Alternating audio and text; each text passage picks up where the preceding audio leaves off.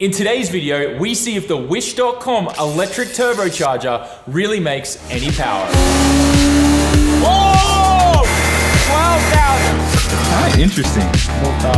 It's dead. We literally just blew it up. Welcome to today's video. My name is Sam, and we are here at GCG Turbos here in Japan to find out if the Wish.com electric turbo that we bought for $80 USD will make any real power.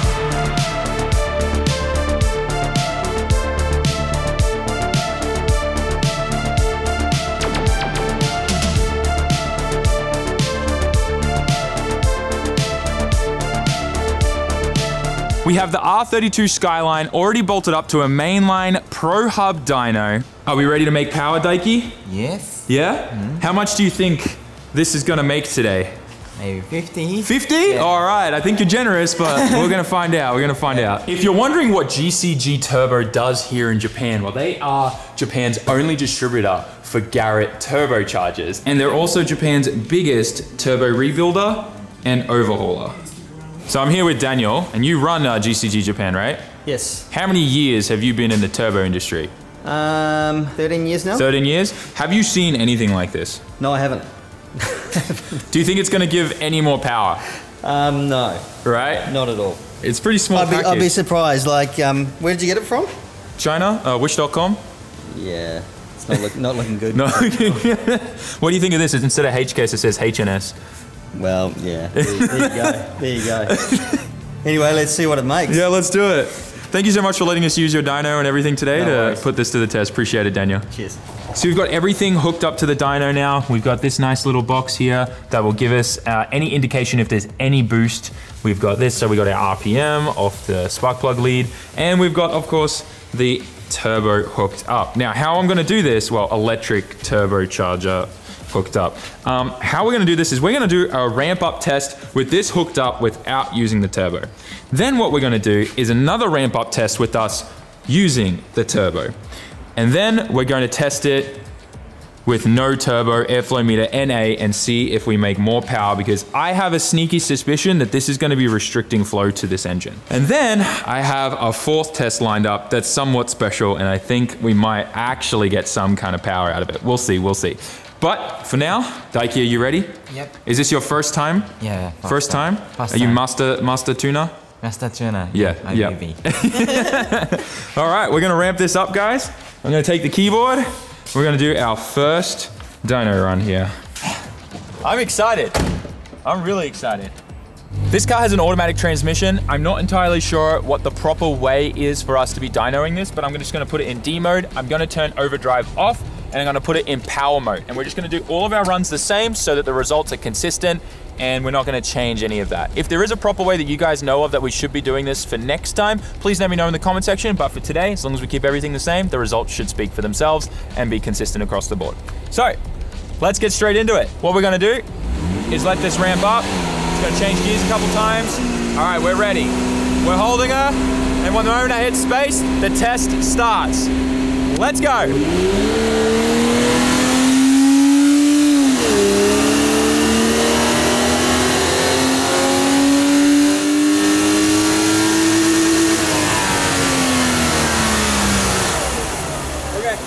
What horsepower did we make? Yo, there it is, 94.9. And then here's our manifold pressure. You can see we didn't go anywhere into the positive. So obviously this is kind of a control with it bolted on, but it's not being switched on. So this is so that when we do take it all off, we know if there's a restriction. 94.9 PS, that's pretty much horsepower. It's a little difference, but that's fine. All right, now let's turn it on and see what it does. I got my switch. We're gonna let the dyno hold it. Hitting space.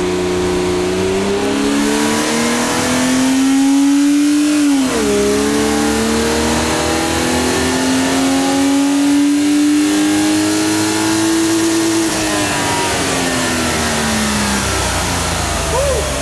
I don't know, that sound, whoa! 99! It actually made power!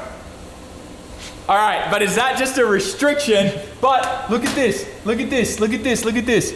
I don't know, we need to look at that. Look at this, tiniest Like we're like level there, 0.00. We're not, I don't think we're making boost.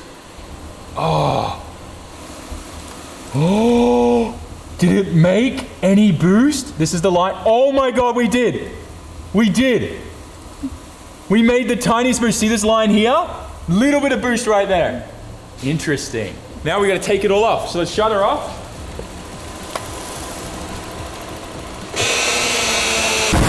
Whoops, automatic transmission problems.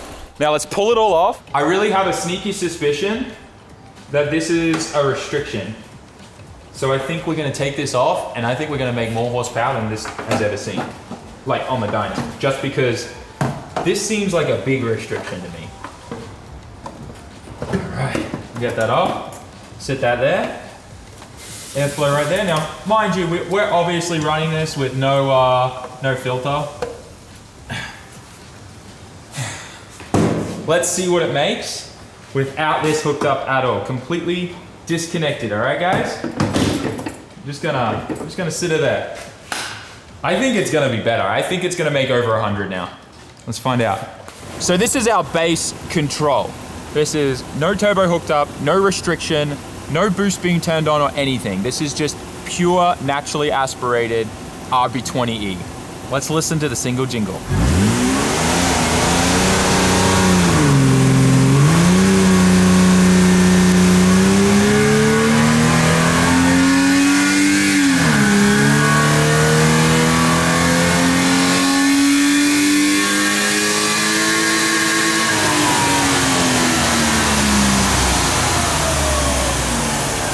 Yo, I don't know about you, but it made more power.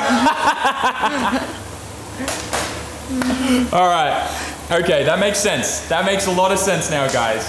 Yeah, I'm not surprised. Let me shut this off. So what did we just learn? That is a restriction and it's stopping the engine from breathing, but not that much, right? 94 with it off is really not that much. What are we missing out on? Like 7 horsepower or so?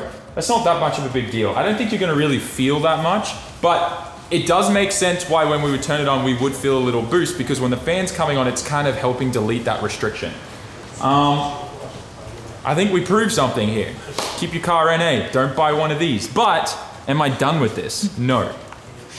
I wanna know how much it actually spins. If you remember the original listing, it said that it spun up to 32,000 RPM. So the speed range of this thing is 6,800 RPM to 32,000 RPM. Well, I have an RPM tester here. We're gonna put this on there when Daiki turns it on, and we're gonna see what we measure. Is that our RPM tester? Let's see what she makes. 12,000. So the highest I saw it go was 16,000, but it seemed to average at 14,000 RPM. So when they said that it'll average between 7 and 32,000 RPM, that's pretty fair. So I don't think they were lying there, but let's see if we can double that RPM on this thing.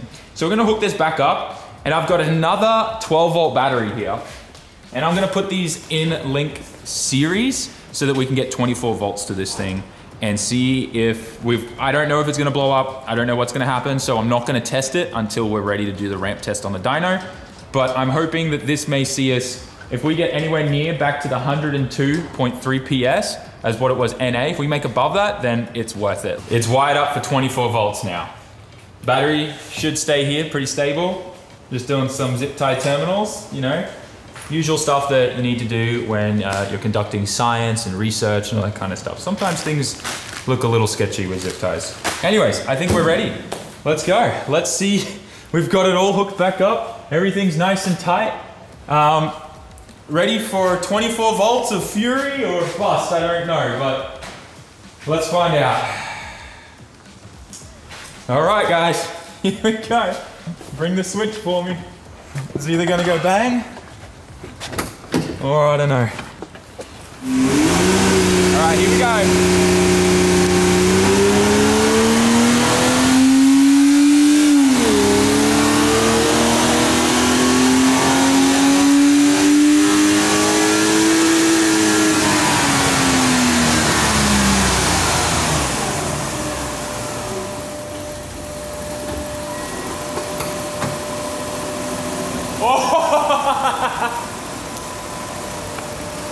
It just made 105. 105. 105 PS. What did we make before, Daiki? 104? Maybe no. Listen to it. It's not happy at that power level. It doesn't run.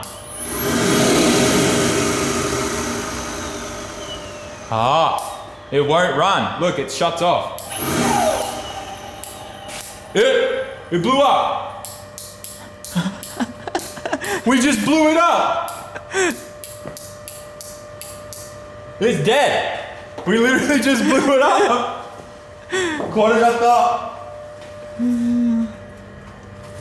It's so hot. It's so hot, guys. I think we just blew this up. Oh yeah, we did. That box is really hot. They did not like 24 volts. Well, I'm glad we did this last. Yeah, it didn't like that. Yeah, the motor's fried. You can hear it just locking itself up. Well, we killed it. I never thought I'd blow up an electric turbo, but we did. We just blew up an electric turbo, Daiki. How do you feel? We just blew up an electric turbo. Yeah. We blew it up. Well, at least we're in the right place. These guys might be able to rebuild it, right? 壊れちゃった。やっぱ24ボルト焼けちゃったか、モーターが。でもよかったね。GCG からオーバーホールできるですよね。No. I'm gonna take this out so that we have a little bit more horsepower on the way home.